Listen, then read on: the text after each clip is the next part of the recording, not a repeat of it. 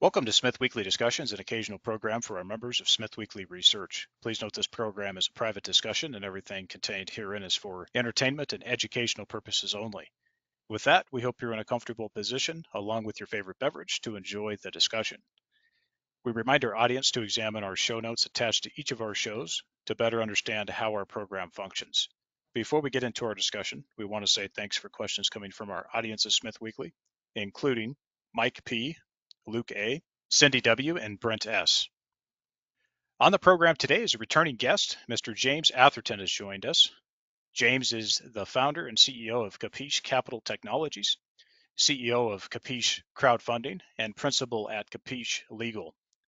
At Capiche Capital, he is developing and operating disruptive, client-centric solutions for the capital markets. James is also well experienced in the equities markets, regulatory, and governance. You can learn more about James and his work by visiting the various business websites, the first being capiche.io. Jim, it's a pleasure to have you back on the program. Welcome. Thanks, Andrew. Always a pleasure to talk, and thanks for having me. Yeah, absolutely. It's been a while since we've talked, and of course, there's been lots of progress with some of your initiatives in the capital markets and a lot of the work you're doing. Jim, there's been some buzz lately, of course, for some folks maybe are new to this, but the listed issuer financing exemption, or LIFE as they call it. Why don't you start off here by just kicking off with your comments on how this new exemption is getting adopted into the market, and tell us also why it's so significant for retail investors. Yeah, thanks, Andrew. So, as you say, listed issuer financing exemption, or LIFE, is the acronym for that. That was introduced back in November of 2022, and it really represents a major shift in how public companies can raise capital. Historically, many of your listeners would, of course, be familiar with private placements, and that's where companies are often offering shares at a discount, often with added benefits like warrants. These sorts of private placements were largely reserved for accredited investors and institutional investors and insiders. And life offerings, that's all changed. These opportunities are now opened up to retail investors and really levels the playing field, allowing more people to participate in these potentially lucrative deals. Jim, and talk just a little more about a summary of what it is, kind of the mechanics for the audience, because I would say a good portion of them probably aren't familiar with this new exemption, obviously applicable to the Canadian markets. But just talk a little bit about the mechanics, key features, benefits for both the issuers, and then also, of course, bringing more investors into these basically private placements. Yeah.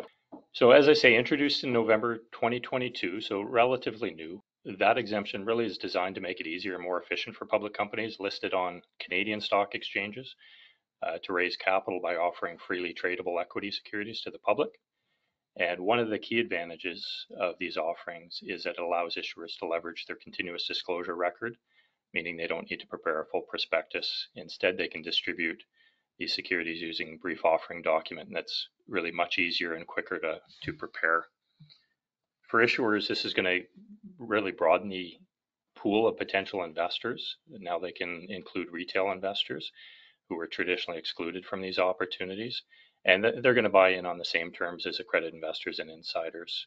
And so this is going to be particularly beneficial for small to mid-sized companies looking to raise smaller amounts of capital quickly and efficiently. And then from the investor side, life offerings provide access to investment opportunities that were previously not available to them. So they can now participate in these offerings with all the protections of a prospectus, including statutory rights of withdrawal, rescission, and damages.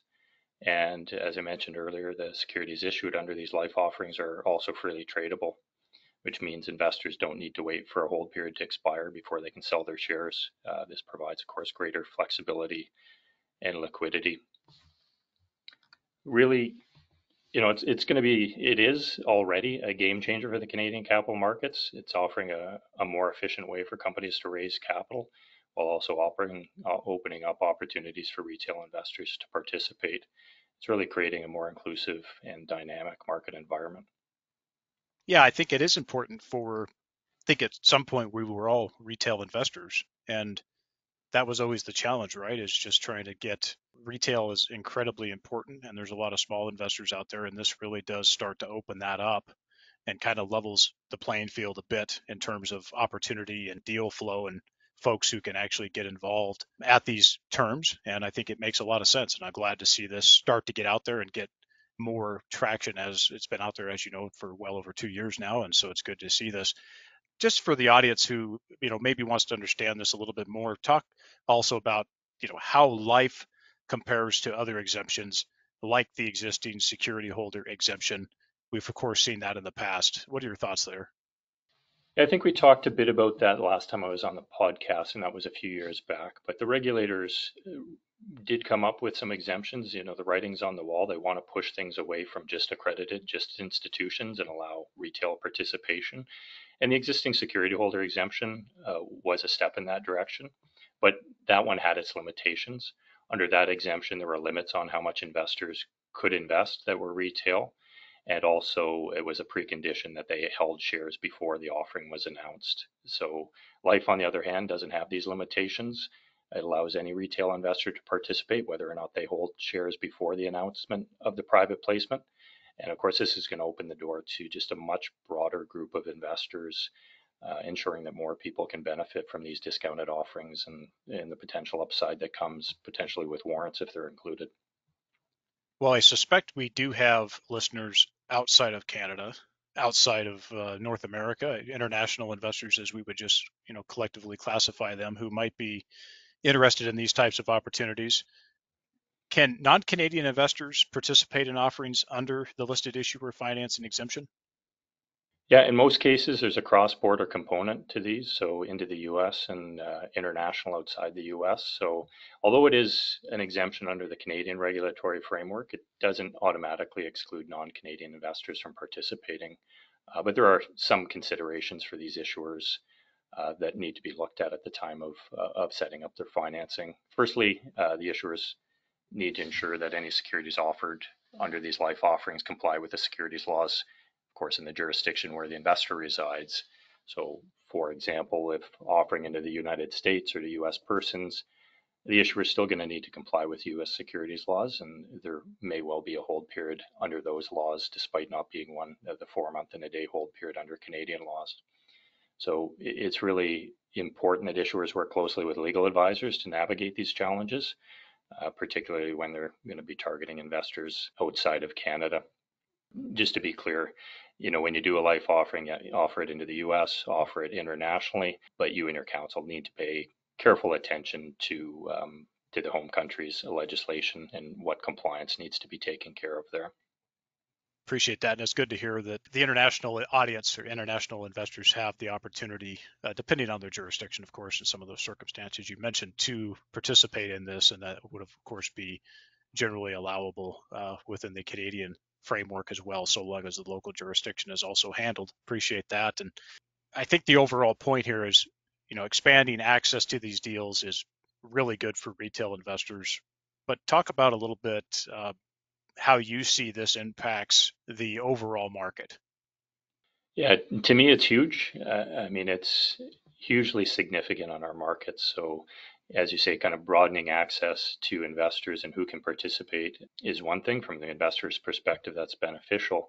But to the market itself, I mean, with these additional investors, even if it's smaller dollar amounts and kind of smaller shareholdings, these are people trading in the market. So it's certainly enhancing liquidity and improving price discovery in our junior markets. So when more participants are involved in these financings, it's certainly a healthier, more dynamic market environment. And it really, as I say, is important for small and mid-cap companies who often struggle with liquidity. So by bringing in more retail investors, we're not only creating opportunities for them, but also stabilizing the market, which is to everyone's benefit. In many ways, I regard this as really a lifeline for the junior markets, which have faced really significant challenges in recent years. I think this is pretty interesting and definitely can see some of those benefits and the overall process to include retail investor here as well. So you've mentioned that, of course, the listed issuer financing exemption, or LIFE as we shorten it up here, opens the door for retail investors.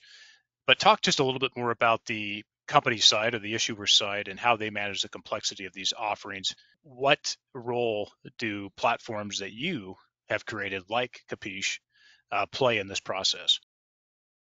That's a crucial point, Andrew. While the life exemption is powerful from the regulatory side for democratizing access, the practical implementation of these offerings can be more complex. So, really, we're talking about bringing in larger numbers of investors for smaller dollar amounts. And in that particular case, it's even more onerous for companies potentially to do their private placement. So, managing the documentation, ensuring compliance, processing subscriptions from this broad group of investors does require robust technological solutions. And that's where online platforms like Capiche come in. Capiche simplifies and streamlines the entire process, making it feasible for companies to offer these opportunities to a wider audience without getting bogged down in any of the administrative challenges.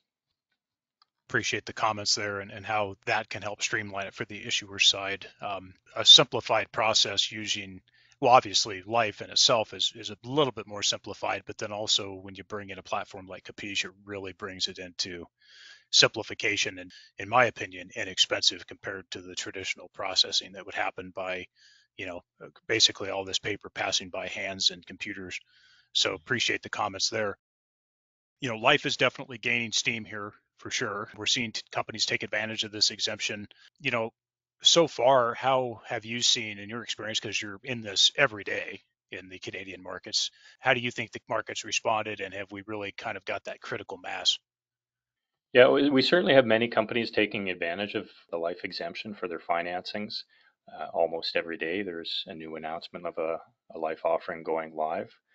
We've done a couple. We've got one live now. We've got another one that will commence later this week. So companies are using it successfully to really engage that broad base of investors. And not only the benefits we've noted already, but really seeing positive feedback from retail investors who really appreciate being able to participate in the offerings that were previously out of reach. I will say that my sense is at the junior end of the market, the micro caps, the small caps, there's maybe less of an understanding of the exemption and how it's used and how you'd manage that. I am seeing kind of the mid cap and even some of the larger cap companies using these financings because they are beneficial, obviously, even kind of reaching the broader investment base. But the free trading stock is very palatable to many players investing in the bigger cap companies as well. So I think it's moving down market. It was interesting to see when it came out. I did question where it was going to go and who was going to make most use of it. But I think we're moving certainly down from kind of the mid caps into the small caps and the micro caps, and it's getting a whole lot more use these days. Jim, thank you for that. That's good to know and good to see that it's getting more traction and getting a lot more eyeballs as compared to 2022. So we have talked a bit about some of the public companies here and the uses there, but let's wrap this into also that, obviously a lot of public companies are at one point probably private, but talk about, some of the early stage investments before companies go public on the private side and how this fits in, of course, with the equity crowdfunding portion as well, which is a service that you also provide.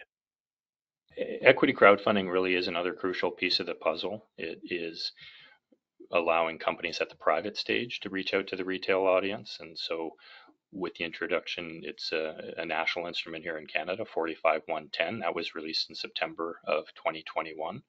Retail investors now can access these early stage investments in private companies, and many of these companies will be, going public as well on the junior exchanges and beyond. So it does give the retail investor a chance to get into the pre-public companies as well. And so we operate a equity crowdfunding portal.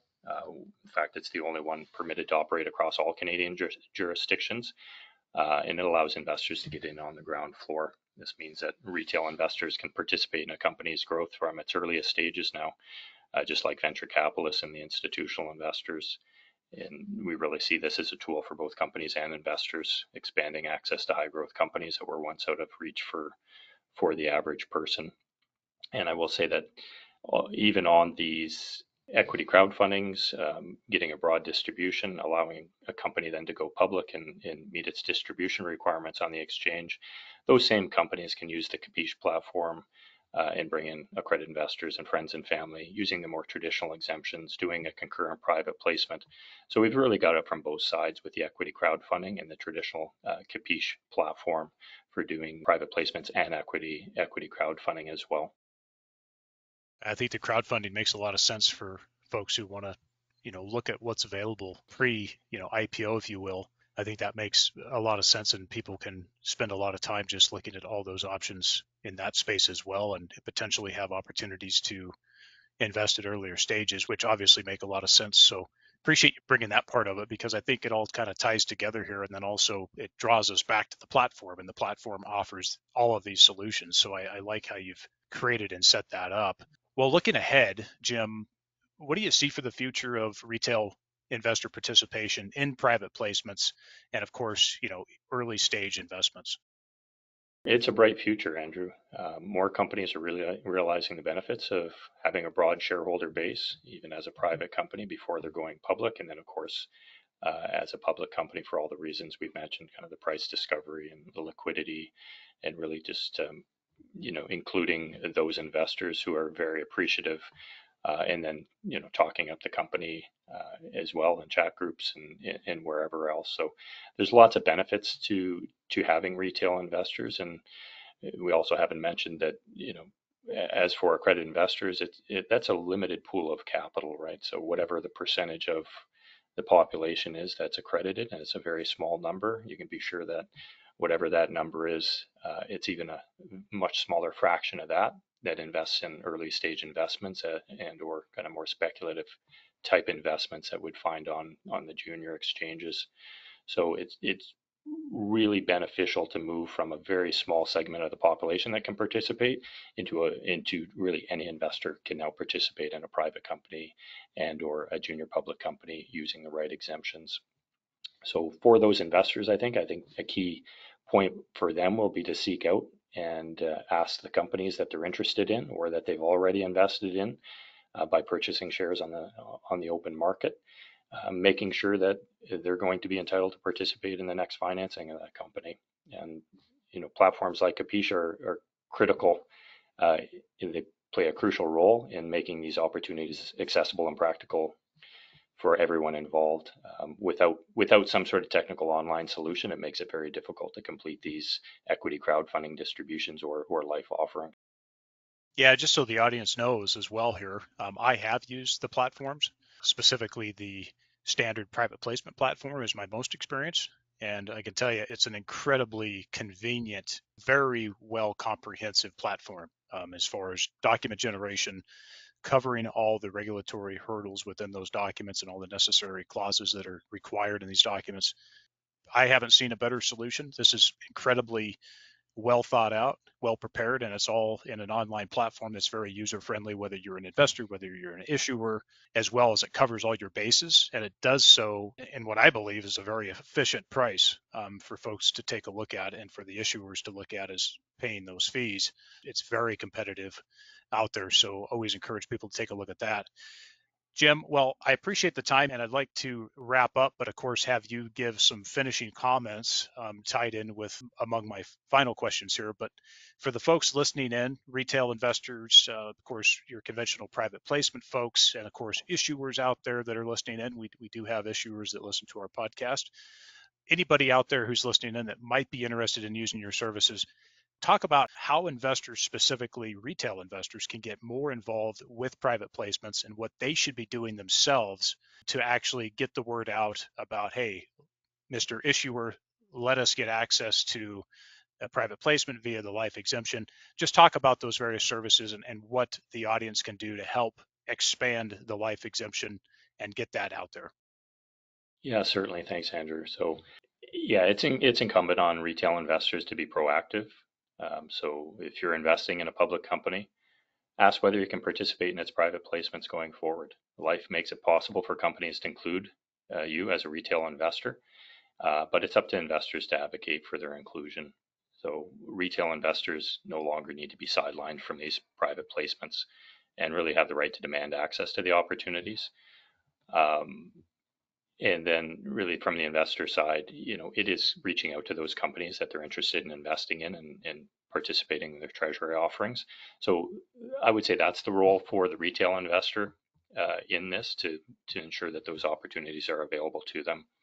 And then as for Capiche and the platform, it really is, as I say, a platform that makes it very easy to set up a financing and go live with that financing. There is, as we alluded to earlier, an offering document. It's very brief. It's 5 or 6 pages, just kind of updating your continuous disclosure and confirming that there's no material changes outstanding, and really giving the terms of the financing. So a document that's relatively easy to complete, and it's really on that offering document and then based on the continuous disclosure that a company is entitled to go live. So with those things in hand, we can get spin up financings very easily.